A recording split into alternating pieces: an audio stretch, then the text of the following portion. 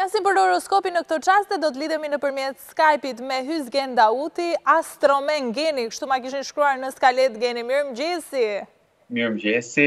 Vllajzit, jemi së bashku për të folur për muajin në Mars, një muaj që sjell pranverën edhe që po shpresojmë na sjellë edhe lajme të mira për sa i përket astrologjisë. Si e parashikon muajin Mars? Në Mars shpresojmë shumë gjëra, sepse normalisht është muaji i ndryshimeve dhe i tranzicionit, por që ne lutemi që të merret ana më e mire e këtyre ndryshimeve, jo ato anët karmike negative. Por që do të ketë Marsi gjithsesi situata të vështira Marsi ndoshta në përgjithësi për të gjitha shenjat? Le ta quajmë Marsin si çeljen e çdo shenje, ose periudhën më çelëse për të gjitha shenjat. Okej, ky është një lajm fantastik edhe shumë i mirë. Nëse mundemi t'i kapim ndoshta pak dhe shkurtimisht të gjitha shenjat e horoskopit, duke ja nisur me Dashin, si do ta shihje muajin Mars për këtë shenjë? Po, Marsi zakonisht është muaji i Dashit, sepse është muaji ku fillon sezoni dhe periudha e Dashit. Në këtë muaj kemi një ndryshim shumë të rëndësishëm që do afektojë të 12 shenjat, që është lëvizja e Saturnit, pra nga ujori në peshk.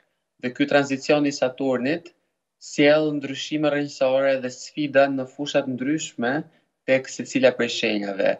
Dashi në 3 vitet e fundit ka investuar shumë në komunitet, në punë, në marrëdhënie me jashtë, ka investuar në territoret ndryshme për të zënë një vend të caktuar, një pozicion të caktuar, dhe tani është momenti që të shpërblehet nga ky aspekt dhe të çlirohet nga kufizimet që janë vënë në këtë 3 vjeçar nga Saturni, sepse Saturni do preki shtëpinë e tyre të 12, që do të thotë që tashmë Dashi nuk do ketë më probleme në komunitet, në marrëdhënie sociale, në marrëdhënie familjare, por do ketë situata që lidhet me botën e tyre të brendshme, pra do shpërblehen nga vendet e punës ku kanë investuar, nëse po presin një dokument dhe në këto 3 vite nxjerrja e këtij dokumenti ka qenë e bllokuar, tashmë kjo gjë do të çlirohet dhe Dashi do përqendrohet në botën e tij të brendshme, që do të thotë shumë gjëra të materiale do i ketë të zgjidhura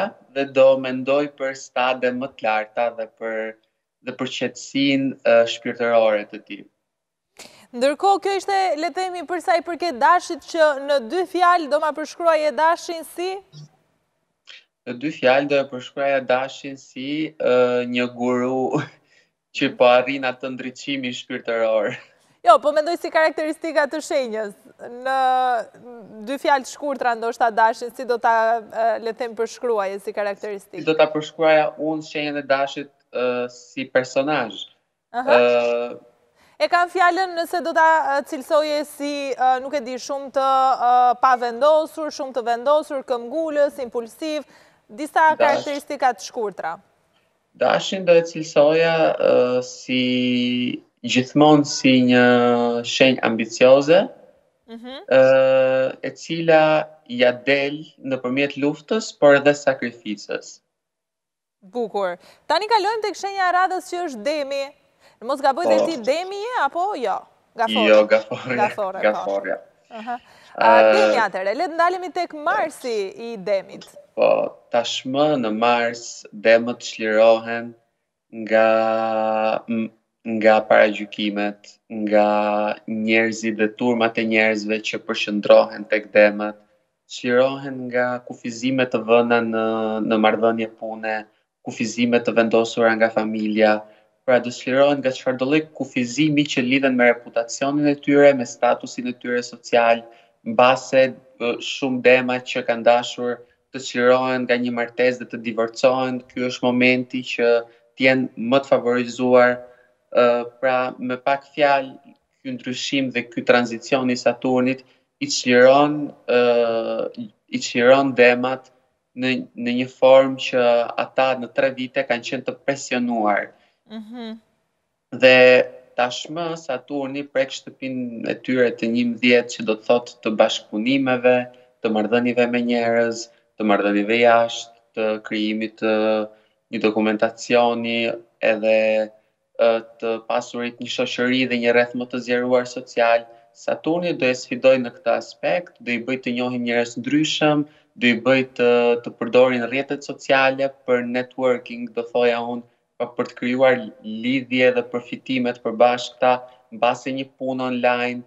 Pra teknologjia, shoqëria dhe bashkëpunimet do jenë shumë favorizuara tek demi, edhe dashuria do jetë e favorizuar, por qefin më të madh do e ketë në grupe shoqërore, në rrethet të mëdha sociale dhe për ata që nuk e kanë dikë, mund ta gjejnë dikë edhe në ato grupe shoqërore, sepse do i japi përfitime emocionale dhe financiare. E cilëson demin si një shenjë sociale? Po, është më shumë aventuriere sesa sociale, që do të thotë do preferonte një udhëtim në çift ose do preferonte një udhëtim në grup shoqëror, por më shumë tek udhëtimet sesa tek ideja e të socializuarit. Ndërkohë, demi, më thuaj pak kush është shenja më asociale, le të themi, e horoskopit, shenja që i pëlqen vetmia më shumë ti? Shenja më asociale, atëherë binjakët as pak. Introvertizmi përfaqësohet nga peshqit më shumë. Por dha krepi mund të bëhet asocial, mund të bëjë një disconnection të shpejt nëse është lodhur. Okej, me qënë se përmendëm pak më parë edhe binjakët, si do t'jetë muaji Mars për sa i përket shenjës së binjakëve? Atëherë, binjakët kanë qenë në një aventurë 3-vjeçare, në eksplorime 3-vjeçare për të zbuluar misionin e tyre, çfarë duan në jetë, çfarë partneri preferojnë, çfarë pune i përshtatet që të bëjnë. Pra ky 3-vjeçar ka qenë një eksperiencë të rrezuar për binjakët, por gjithmonë frutdhënëse për ata dhe nuk mund të themi që nuk janë shpërblyer. Një pjesë tjetër e binjakëve kanë qenë duke vuajtur emigracionin, kanë qenë duke vuajtur vendet të territoret e reja, ndoshta në një shtet tjetër, dhe për këtë arsye binjakët nuk e kanë ditur pozicionin e tyre apo misionin që kanë. Tashmë Saturni prek fushën e tyre të karrierës dhe nisin sfida të reja lidhur me karrierën. Kështë ditë se sa binjak do shif kemi në televizion? Me shumë mundësi. Mbas edhe në shumë fusha, në muzikë, në sport, ose, moderator. Ma merë mendja, po, se binjakët janë shumë të dhënë pas pjesës artistike kulturore, le temi. Po, janë dhe shumë orator të lindur, kështu që të qenurit moderator apo në media, ata e adhurojnë. Dhe po, do jepet një pozicion shumë i mirë, por sfidat do vijojnë për këtë 3-vjeçar lidhur me pozicionin e tyre, reputacionin, statusin social, si duken para të tjerëve, si përballojnë njerëzit, turmat e mëdha, si mund të përballojnë paragjykimet. Mund të jetë një 3-vjeçar shumë i favorizuar edhe për martesa dhe për krijimin e një familje, por bëhet fjalë për dashuri serioze për çdo binjak, gjë që është pak jashtë natyrës binjakëve, sepse ata nuk nisen seriozisht, në fillim nisen të njohin trurin e dikujt, pra fiksohen me inteligjencën e dikujt, por mund të themi që është 3-vjeçari më serioz për binjakët, por edhe më i suksesshëm. Janë binjakët shenja familjare? Binjakët teorikisht mund t'i pëlqej si ide, por kur vjen momenti, në përgjithësi nuk ndjehen gati. Për t'i lidhur këmbët. Kjo ashtu e perceptojnë ata. Do me thënë, mund t'a bëjnë shumë mirë këtë gjë, mund t'a pëlqejnë këtë gjë, por kur vjen përballë asaj gjëje, kanë krijohet panik, stepen, po. 2 karakteristika për binjakët? Binjakët. Po duhet themi diçka ndryshe kësaj radhe, jo të themi atë që mendojnë të gjithë, që janë inteligjent apo që janë të lëvizshëm. Pas ke qef binjakët geni, Qef. Unë nuk kam të preferuar tek shenjat. As vetë Gaforrën? Përveç Gaforrës. Pas ke Gaforrën. Por që nuk është më gjë e re kur themi që binjakët janë inteligjent apo janë të lëvizshëm. Do i cilësoja binjakët si pika më e ulët dhe pika më e lartë e shpirtërore. Pra binjakët mund të jenë në versionin gango mod, dhe të sillen dhe të flasin në formë rrugore, por mund të jenë atë versionin edhe më të lartë të një super moderatoreje apo moderatori që flasin në oratori.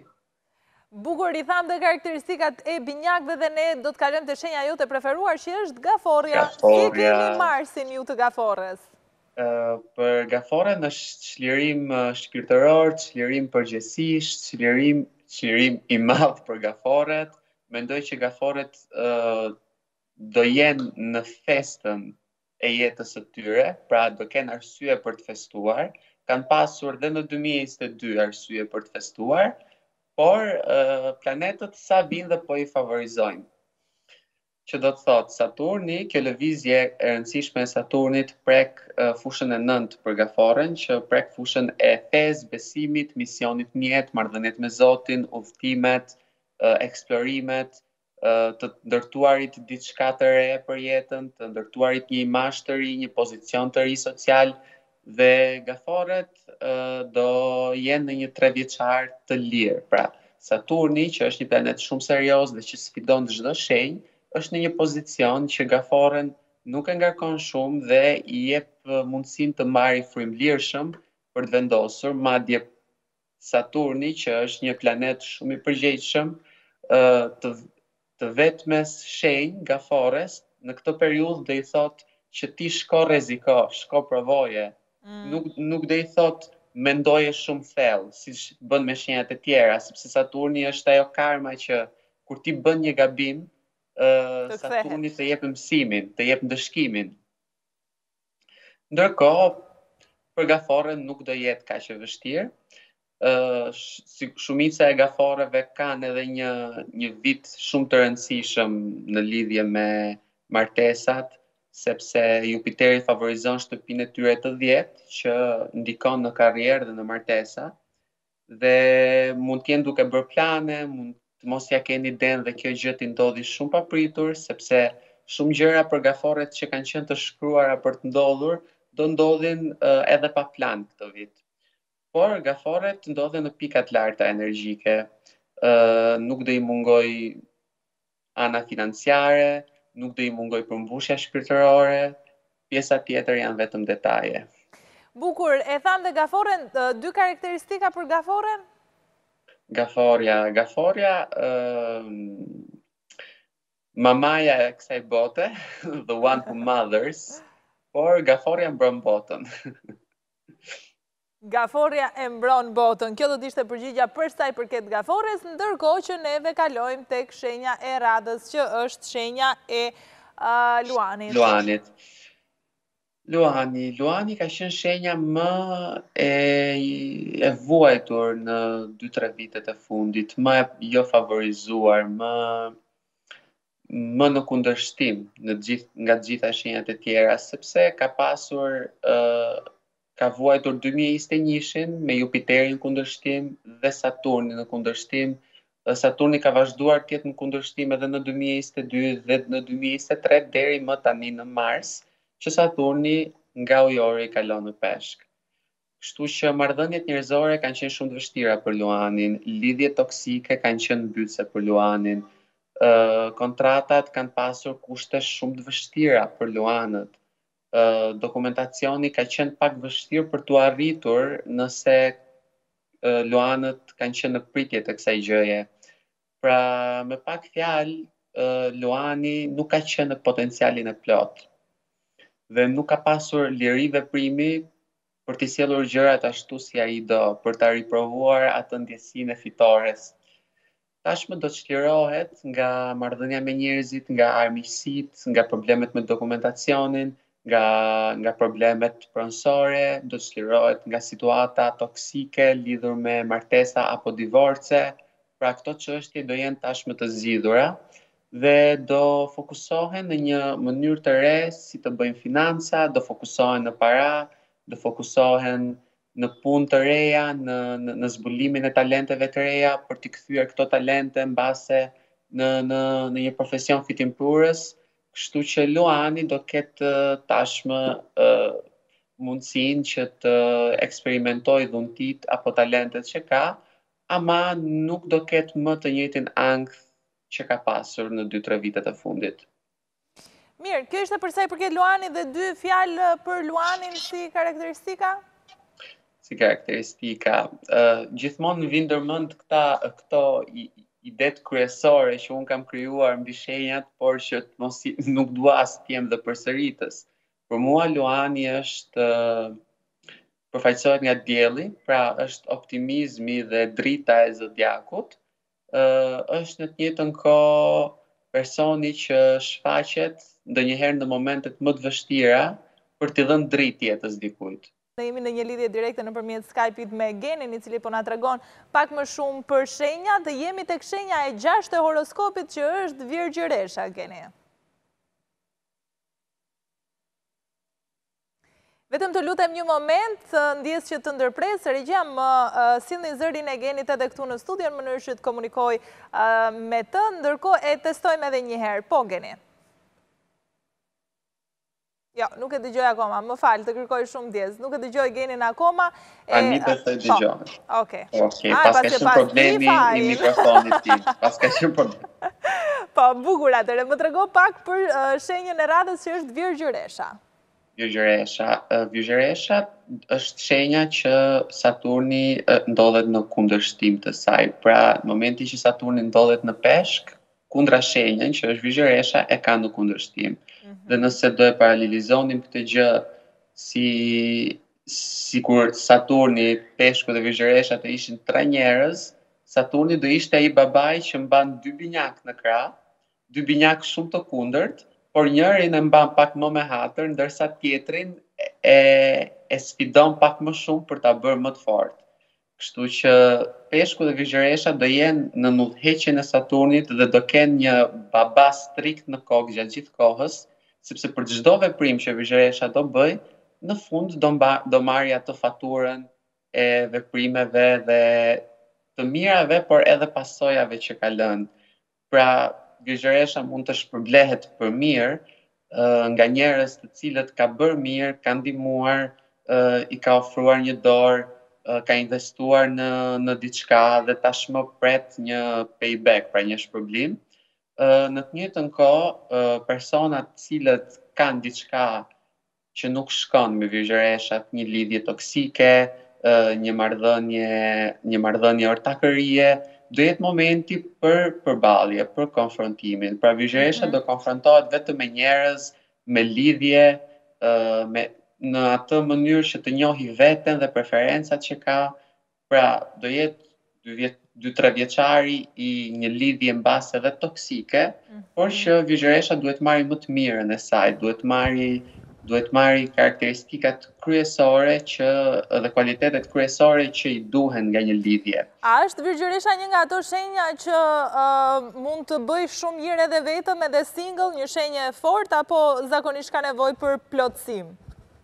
Virgjëreshat përfaqësojnë stilin e jetesës, të qenurit të shëndetshëm, të qenurit në mirëqenie, por historia ka treguar që dashurinë e kanë shumë të rëndësishme dhe e kërkojnë kudo, jo vetëm tek një partner, po e kërkojnë në shoqëri, e kërkojnë shumë në familje, dhe Virgjëreshat të njëjtën dashuri që ofrojnë tek njëra palë, e ofrojnë edhe tek tjetra, pra nuk bëjnë ndarje apo nuk peshojnë, nuk bëjnë matje të dashurisë. E kanë të pakushtëzuar dhe e kanë të njëjtë për gjithë.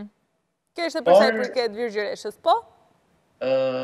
Por do ndjehen era herës edhe të vetmuar, sepse do jetë shumë e rëndësishme që ata të reflektojnë, do jetë shumë e rëndësishme që ata të kuptojnë se çfarë do të thotë t'ia dalësh vetëm.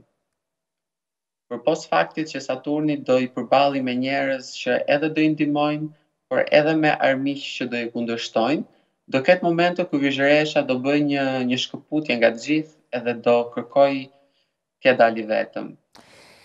Ndërkohë ne do t'idhemi tek shenja e radhës, që shenja më e mirë absolutisht në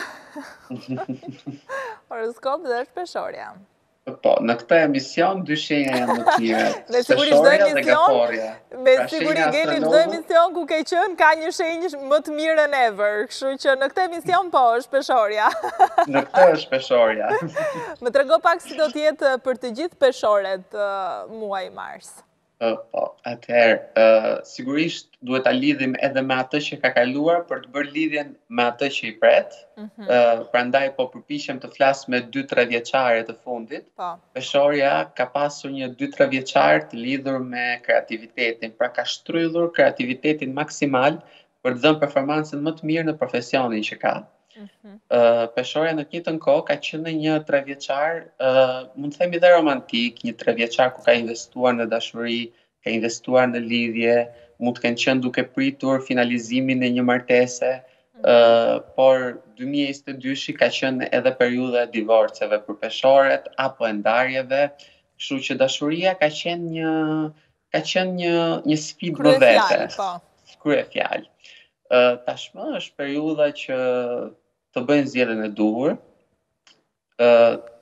të mos kenë nevojë të mendojnë shumë gjatë, sepse universi do e orientoj tek personi i duhur, apo tek ajo që ne e quajmë shpirt binjak ose twin flame, pra një shpirt ku ata do kenë një mision të përbashkët.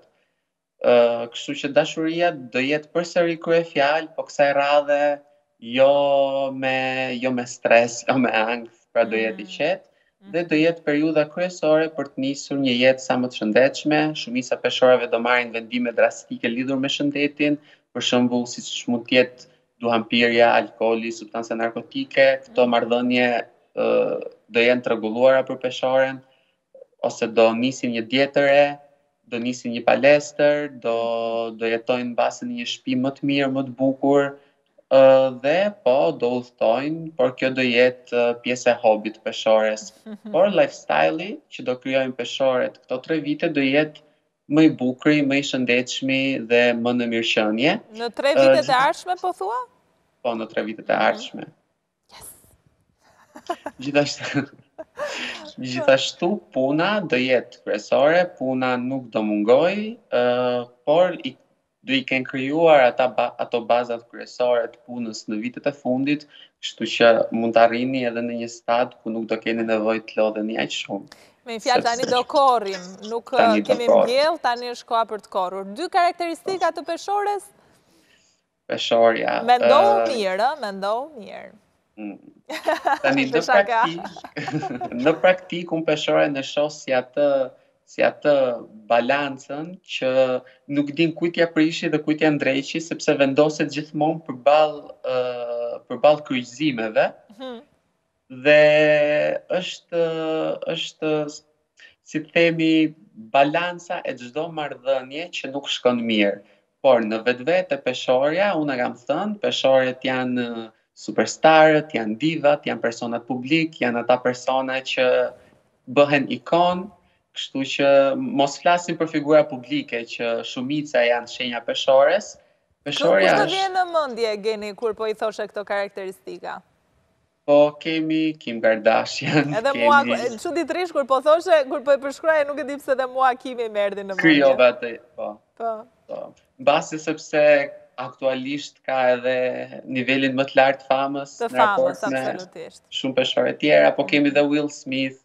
Pra jeni universale dhe jeni dhe diva me pak fjalë. Nuk di si ju them. Ta din gjithë këtë, ta afroj kështu ke mikrofon, ta din gjithë.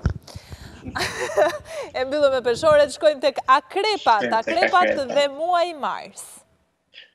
Akrepat kanë qenë në një rëndes shpirtërore në 3 vite lidhur me pronësinë, familjen, lidhur me çështjet familjare, marrëdhëniet me prindërit apo me fëmijët, qoftë edhe me partnerin, dhe ka qenë një periudhë e rëndë, sepse akrepët kanë nisur të krijojnë bazat e tyre dhe tashmë e kanë përfunduar këtë mision.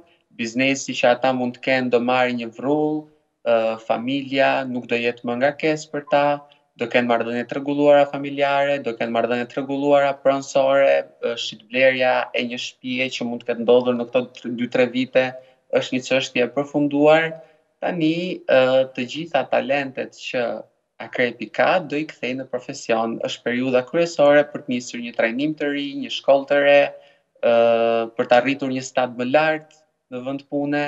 Pra profesioni i tyre do marrë një lloj mjeshtërie të re, do kenë promovim, shumë akrepa mund të bëhen edhe të famshëm, është një periudhë shumë e bukur dhe shumë kreative. Në të njëjtën kohë, dashuria do jetë në fest këto 3 vite. Pra, kur them në fest, do ketë gjithmonë arsye për t'ia kaluar bukur, për të festuar dhe asnjë kufizim nuk do të ndaloj akrepin nga dashuria. Është akrepi në këtë periudhë i predispozuar për zënka, për shere, për debate, apo është një periudhë e qetë? Është një periudhë intensive, lidhur me planet, punët, perspektivën, biznesin, siç e thash, por për të pasur konflikte, jo, nuk besoj. Nuk Të duket periudhë e është qetë. është periudhë e qetë. Pra, këta konfliktet ishin më shumë për gjyqëreshën, edhe mund t'jenë dhe për bricjapin, po. Do kemi kohë ta flasim dhe bricjapin më me detaje. Ndërkohë, karakteristika kryesore të akrepit dytë, cilat do t'ishin? Akrepi, agenti më i mirë i FBI. Pra jo me goni gali? Dhe akrepi gjithmonë e lidh me inteligjencën e thellë, me inteligjencën e fshehur dhe me humorin e zi. Pra akrepi është humori i zi i zodiakut. Bukur, shkojmë tek shigjetarët, të cilët nuk e di sepse në mendjen time vinë me ngjyra. Shigjetarët vinë me ngjyra, po vinë edhe pa ngjyra, më beso. Okej. Sepse shigjetarët janë në një vit shumë të mirë, në një vit shumë produktiv, në një vit lirie, por Saturni i ndryshon pak planet. Saturni i bën të përqendrohen në shtëpi, në familje, në krijimin e një familje, ndoshta me shtimin e një pjesëtari të ri, pra mund të bëhen prindër. Shigjetarët do merren me themelimin e bazave të tyre, që do të thotë duan të kenë një shtëpi, mjaft me qira, mund të blejnë një shtëpi, ose mund të marrin një kredi. Shkoa për t'i ndalur aventurat. Aventurat tashmë kthehen në plan të dytë dhe kjo është shumë jashtë natyrës së shigjetarit, por që ka ardhur koha që shigjetarit ndaj mendjen. Kështu që do të jetë një periudhë që duhet të stabilizohen praktikisht. Një periudhë stabilizuese, protektive, do jenë në atë sferën e tyre protektive, do kenë kryesore shtëpinë e tyre. Kështu që po, mund të jetë periudhë fejesash, periudhë martesash, periudhë blerje shtëpie, periudhë ndërtimi i një biznesi, që mund të jetë dhe biznes familjar. Kështu që shigjetari i ka pak këmbët e mbledhura për momentin. Në këtë periudhë. Ndërkohë, besoj karakteristikat i përmendëm pak më parë, aventura që është ndoshta apo jo treguesi kryesor për shigjetarët. Po, është treguesi kryesor, ndoshta prandaj dhe ty të erdhi me ngjyra. Ama bota do i tregoj shigjetarit që prit se ka dhe kështu. Ka dhe bardhëzi. Shkojmë tek shenja e radhës që ishte bricjapi, që më the se nuk do të jetë në periudhën e vet më të mirë? Do jetë, kur më pyete nëse do jetë një periudhë konfliktuale, mendova për bricjapin, sepse Saturni aktivizon shtëpinë e komunikimit, shtëpinë e tretë, atë të migjve, të rrethit shoqëror, të komunikimit, të marrëdhënieve me palët e treta, siç është jo prindi, por tezet, hallat, dajat, pra persona nga fisi, le të themi, shtëpia e tretë i përfaqëson të gjithë këta persona. Dhe do jetë një periudhë intensive në komunikim, një periudhë intensive lidhur me marrëdhëniet me njerëz të tjerë për të sjellur një punë produktive apo një projekt. Pra do jetë intensive lidhur me teknologjinë, rrethin social dhe komunikimin, por mund të ketë edhe keq kuptime në këtë drejtim. Mund të ketë edhe konflikte. Ama nuk bëhet fjalë vetëm për konflikte pune, do kenë edhe konflikte në partneritet, konflikte me dikë që e quajnë të rëndësishëm, por disa akumulime që ata kanë pasur i kanë lënë për një moment të dytë. Pra ky është ai momenti i dytë ku ata sqarohen dhe sqarime që mund të nisin si fillim me sherr dhe pastaj të qartësohen. Pastaj do vinë duke u qetësuar ujërat. Po.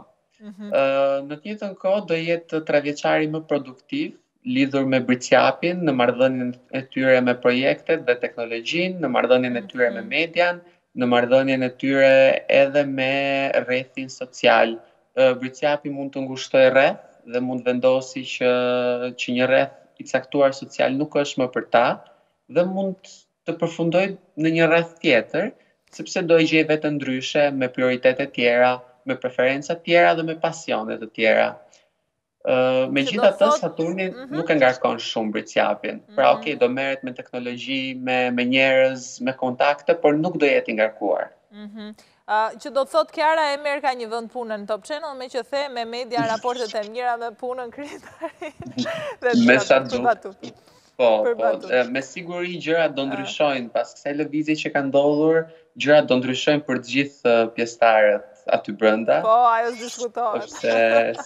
Sepse kjo lëvizje i bën të gjithë ata aty brenda të shikohen tashmë ndryshe nga publiku, të kenë një imazh tjetër.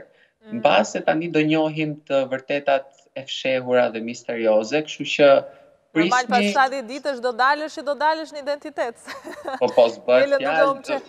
Madje shumë e zjatën. Po, shumë e zjatën, tamam. Shkojmë tek shenja e radhës, sepse jemi thuajse drejt fundit, jemi tek ujori. Ujori është qershia mbitor tek kësaj lëvizje planetare, sepse e ka pasur Saturnin mbi kokë, tashmë ujori çlirohet, merr frymëlirshëm, nuk e vuan më situatën karmike të krijuar nga Saturni, që për çdo veprim të marrë atë pasojën, pra mund të bëjë edhe 2-3 veprime dhe t'i dalin më për mirë se sa që kanë dalur ku ka pas Saturni në kokë, kështu që do marrë frymëlirshëm, do jetë vetvetja, do ketë mundësinë të zhvillojë prioritetet që ka, dashuria do kalojë në nivel të dytë, pra do kalojë në një nivel më lart, dhe kryesorja me këtë lëvizje janë financat. Saturni prek shtëpinë e dytë të kursimeve, investimeve dhe financave. Duhet bëjnë edhe kujdes, por në tjetër kohë do jenë dhe të favorizuar në financa. Kjo është për sa i përket ujorit dhe ne vim dal nga dal edhe në fund tek shenja e fundit, peshqit. Tek shenja e fundit, introvertët. Introvertët do dalin komplet nga guaska e tyre, sepse Saturni nuk është shumë dembel, sa që mund t'jem peshqit. Kështu që Saturni nuk përshtatet shumë e peshqit, Saturni është disiplinë, ndërsa peshku është pasivo-agresiv, ka një taktik diplomate dhe një taktik pasive të arriturit gjërat, ndërkohë Saturni është aksioni, është puna, është vullneti. Në këtë mos përshtatje, në rang botror, kjo gjë do sjellë edhe shumë situata globale që mund të jenë pak shqetësuese, gjithmonë në favor të humanizmit. Ama në rang personal, gjëja më e mirë që mund t'i ndodhi peshkut është vizita e Saturnit, sepse do disiplinohen, do kenë maturi, pjekuri, do fillojnë punë të reja, do kenë fitime më të larta dhe do e njohin veten në një tjetër dimension, jo më në pasivitet dhe në qëndrimin e asaj guasës së përhershme. Tashmë peshqit do marrin drejtim. Do marrin dhe peshqit drejtim dhe ne morëm drejtimin e duhur në këtë pjesë të fundit të programit. Hyzgen, unë falenderoj shumë që ke qenë me mua në këtë lidhje direkte, uroj që të kesh një muaj të mrekullueshëm. Gjithashtu dhe për ju peshorët specifikisht. Faleminderit shumë. Shumë kënaqësi dhe shumë mirë m'doli horoskopi. Faleminderit edhe një herë të përshëndes edhe do të dëgjohemi pse jo në emisionet të tjera televizive.